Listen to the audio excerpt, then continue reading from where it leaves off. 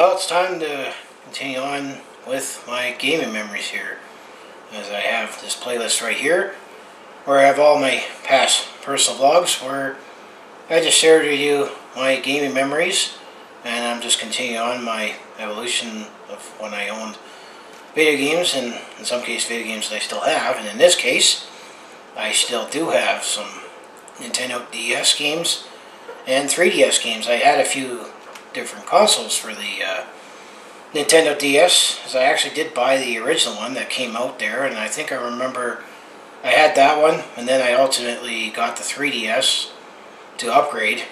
You know, remember that 3D craze that we had, and Nintendo found a way to have it so you can do it without glasses there, but ultimately I never used it. It was just a gimmick there, and you know, just play with your eyes and mind too much. And then ultimately I upgraded to the 3DS XL there, which I'll show you that system here as well, but I don't have as many titles on this one to share with you. I do remember some of them that I had that I traded in, and you know, here's person vlog number 67. This is my gaming memories with the Nintendo DS and 3DS here. I definitely have a smaller library here, and you know, as you get older and have more responsibilities, bills, and all that wonderful life stuff you got to worry about, you just have less time to play games here, and you know, you got other things you got to pay for, and there's also other things I'd rather do here. And this is my last system gaming memories here. My next personal vlog, I'll have to put some time in listing things, because I want to do my gaming memories overall and go over titles that I missed for each system here, and I know it's always inevitable. I'm going to miss them, so I'm going to have to rewatch those gaming memories and remember, oh, I should have mentioned that title or that title here, but let's get to it. So I'm going to show you my DS collection, remember games that I had, that I played, and now I have a very, very small 3DS collection here, but I think it's a pretty good 3DS collection here. It's just, you know, don't have the time to play video games like I used to as you get older, and that's why it's time to relive gaming memories here. So let's start with the DS here. Well, kind of going alphabetical order here. Well, here's a fun pick up and play game that you could say it's underrated. I remember buying it for less than 20 bucks at Walmart here. Clubhouse games. There's definitely 42 games in here, ranging from, you know, card games, you know, dominoes, you know, it's just, you know, kind of a bunch of board games all in one here. This one's definitely an underrated collection. It's perfect for a handheld, you know, to have all kinds of games here. I mean, you got card games, board games, variety, action, and single player games. You know, chess, spades, backgammon, poker, and darts. You have all that in one collection here, and I recommend it. You know, it's a quick pick up and play there, you know. I mean, especially if you download apps on your smartphone here, but if you still have the DS, this one's definitely an underrated game. Nice collection just of, you know, clubhouse games it's called, and, you know, bar games, card games.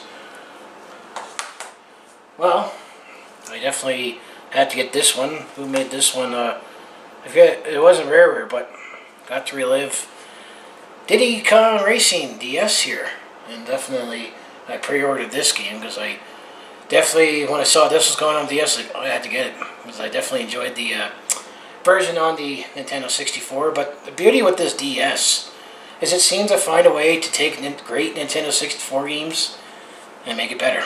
And I know there's like a custom track you make with TT, which is the time tracker racing name. Eventually unlocked that, because I remember doing that in the Nintendo 64 here. But yeah, Diddy Kong Racing DS makes a great game even better. Well, I didn't play this one as much, but here's the Phantom Hourglass for the Legend of Zelda series here. This kind of, you know, it's kind of the sequel to the Wind Waker in a way. This is all this is. It's a sequel to that in play handheld mode here. So you know, that's basically all it is. That's all the best way I can say it is that it's basically a sequel to Wind Waker. I also have the Spirit Tracks here for DS, which you know, it's just another unique adventure here. But you're on the rail here, draw out the train tracks and find your way there. So this is kind of an innovative way to play with the second screen, the touch screen there, which kind of eventually almost inspired the Wii U, which I didn't get it. It didn't appeal to me. Plus, cost, money, the economy, and just lack of time here. But I heard that might have been a great call here, because I didn't hear good things as much on the Wii U as the Wii, despite selling a lot of consoles here. But so yeah, this kind of is a handheld on the go, making use of the second screen there. Of course, I gotta get Mario Kart on the go. This is actually a great Mario Kart on the go here. I mean, I think this. I mean, I'm not too sure if I'll ever rate the Mario Kart games here, but I think I actually enjoyed this one a little more than the one on Advance there for the Game Boy Advance. But definitely, it's just when it comes to the second screen on these games, it's more just to show your stats instead of actually playing it. I think you can actually, if you could, use the touchscreen to drive, but it's not practical. Of course, I got new Super Mario Brothers on the handheld, which is kind of the continuation of the one that's on the Wii here. So definitely get that same kind of that side-scrolling adventure there. But I know that they definitely have used this format a lot here. But kind of jazzes up the classic format there. But this is something with the old format that I still like the best. I grew up with it. That's all I gotta say. This was one of the launch titles, but actually, this is where I got my exposure to the original Rayman here. I mean, I think I have the version on the PlayStation Network on my PSP, but this one was one of the launch titles. It's a fun game, but you would never be able to use your touchpad to play along this one. But it's basically not too sure if it's the first one or the second one it's a port of, but it's one of the earlier Rayman games that was on the PlayStation that was ported on here. Of course, I gotta have some Sonic. How about Sonic Classic Collection? 1, 2, 3, and Sonic Knuckles on the go here. Essentially, that's all it is. It's just a collection on the go there. So I know that that's all it is. It's nice to have it all on the go there, and you can play Knuckles in all the games. Well, here's I actually like this one for an original Sonic game, Sonic Rush. This one was definitely a very fast-paced, hence the name Rush. Makes Sonic even faster. Is that possible? Well, yeah, this one definitely was fun to play along with. It uses a double screen to almost add more to the adventure there. Plus, a wicked soundtrack that you can hit up on this platform to listen to, especially the first level. It really gets you into the mood for some Sonic Rush here. This one, I didn't like it as much as Sonic Rush, but this is pretty much Sonic Rush, but just tie in the adventure. Sonic Rush definitely emphasized more just being fast. This one kind of has more of that adventure mode to it. I think if I had more time to invest in it, but I liked the Sonic Rush better than the Sonic Rush Adventure here. So a couple more games that I still have for the Nintendo DS. Well, this was a launch title, and I was impressed that they were actually able to put this on the cart here. And we'll talk about making classic games even better. Super Mario 64 DS. They made Super Mario 64 and made it better. This game's even more expanded and deeper. You get to play all 4 characters, and sometimes you need to play all 4 characters to advance in the game here. But if there's a way, and it has mini games in there. I mean, it's basically they took the formula of Super Mario 64, they made an awesome game, and made it more awesome for more modern. Which I like to see more of that. Take what I already know and add to it. So I'm definitely impressed that you get this all on the go here. Once again, you could use the second screen to control, but it doesn't. Some games work as well. And then, of course, you got to get yourself some Tetris here, and this definitely is just a faster-paced Tetris. From the original Tetris. It's one of the nice things that the Russians made and gave to us. A good old Tetris. Jam up the original song there. The Cat 5 did that as well. But Yeah, definitely different modes of Tetris here, and you see the old 8-bit graphics in this one. So this definitely, kind of takes a classic and adds on to it and modernizes it. So. But I know other games that I remember I had for the DS that I don't have anymore that trade in. Well, I did remember Ridge Racer DS. That was, that classic Namco game. But once again, that's another game you could theoretically use the touchpad to control the steering wheel, but it wouldn't work well. And then I remember having, I think it was Yoshi's Touch and Go.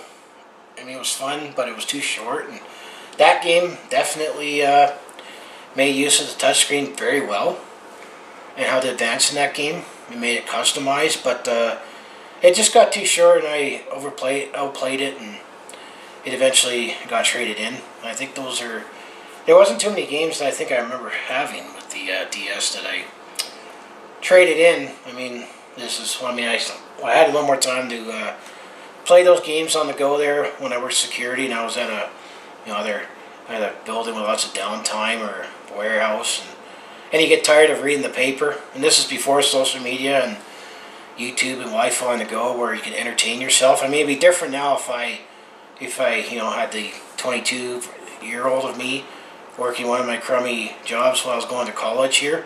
And now with emulators, I can play those on the go more. So yeah, that was why I had some time to play games while in college there, just because of my crummy jobs at the time, trying to get by, and kind of still feel like now, especially in this tough economy. But that's my DS collection that I have. So this is the system that I have. Well, this is the 3DS XL here. Actually, this still feels like a heavy box here, but there was rumors that they were going to make it bigger and bigger, and because I had the original DS, the gray one, and then I had the 3DS, which basically, was an upgrade to it. But then I had the larger version of it. So this is the system I have here. Of course, I have it in red here. It's my favorite color, as you can see. It's also another, I think that's personal blog number 29 about red is my favorite color. So yeah, this is the system that I have for it. I have a smaller 3DS collection here, and let's continue on the theme of making classic games better. Well, I got the best Zelda game on 3DS, and man, they made this game even better on here. I mean, it's updated, and I'll tell you right now, I didn't get Majora's Mask on 3DS, but this is where you almost have to debate, is, how much, can you have a handheld game? Because as great as this game is, and I've said it many times, it's the best Zelda game in my mind, and have it on the go here, but it almost seems really, really big to have it on the go here, unless you have a portable charger. Let's say, unless you have a long-haul flight, and you can plug it in. I could see that, but, just pick it up here and there. I mean, that's where it gets a little harder to have it, but, man, it makes this game even better on here. And the press state, now you can have this on the go now, but now with the technology and memory, now storage getting bigger and cheaper and smaller, and that's where you understand the idea that you can get these games and that it's not as big. And then of course I got Super Mario 3D Land here. I mean, I never used the 3D feature, maybe sometimes with cinematics, but that fad is dead now. That's something you can take from the early 2010s here. I mean, the reason why no one liked 3D is because for 3D TV you need like $200 specialty glasses here, and you're not going to buy a bunch of glasses for a couple $100 when you have people over and all wear glasses to watch TV, and it's like you have to be at a certain angle. I mean, it doesn't do any good for background TV, and it was too expensive here, but enough of that. But I got Super Mario 3D Land here, which kind of is, the modern Super Mario Lands, but you have this on the go here. Of course, another game that they made a classic game better on the go is the Star Fox 64 3D. Basically another game where it's the same game that you remember on the Nintendo 64, but they improved the graphics and make it more modern and added a few more elements there. Well, we have a couple more games for the 3DS here. I got Pilot Wings Resort here. This kind of just takes that same resort that was in the Wii Sports Resort there, and you know, adds on to the Pilot Wings from. I remember playing the Nintendo 64 version, which I know was one of the launch titles here, but this one just kind of gives a nice race and adventure in there.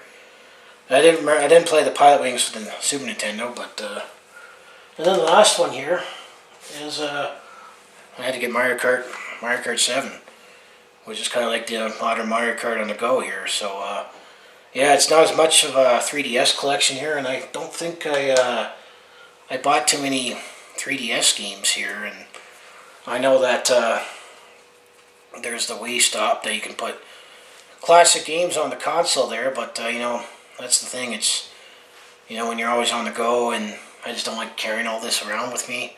I used to, you know, when as I said, I had my security job or downtime in college there, but you know, now I just don't like carrying that around me. And there's a stigma too if you're older and playing games here, but the emulation thing seems to appeal to me more as well. So, and you know, we're slowly getting away from physical cartridges here, which also, if you watch Review Tech USA on this platform here, I mean, there's going to eventually be cloud gaming, but it's just a matter of how to make it so that you want to. The only problem with cloud gaming is that, you know, yeah, you can play it on demand and on the go anytime. Well, what happens if the cloud's gone and you lose all your progress and money and that? I still want to be able to have it digitally, you know, forever somehow. But yeah, that's just my quick gaming memories for the Nintendo 3DS, DS and 3DS here, and that's all the collection I have here. There's some sweet games, but you know, I just don't have the time to play video games like I used to there. So, so anyway, if you want to follow along with this Calgary sports fan's journey here, home of the Flames, Hitman, Roughnecks, and Stampeders there, just make sure you hit like, subscribe, follow along here. If you're returning or new, I say thanks for watching there, and subscribe and follow along to hit that bell icon to be notified as soon as this Calgary sports fan uploads anything. I mostly do Calgary sports, obviously, you know, of the teams, you know, game recaps, stories or whatever, or maybe looking back at dates in history, as well personal blogs where I've gone through my gaming memories phase here, and I do have planned to do one more gaming memories personal blog for this, you know, batch right now, where I'll look back at all the games overall and what I missed, and talk about the future of gaming in my life as well. You know, do attempt to comedy and you know, share my experiences, let's say at a sporting event or I'm on holidays, or there might be, you know, the odd other video that just it's a miscellaneous that might want to talk about as well. So if that sounds like everything you're interested in, just make sure you hit like, subscribe, and follow along here. Go Flames go, as I have Flames gear on. And as I say, I'll see you in the next video here, and game on, or brought back some memories for yourself.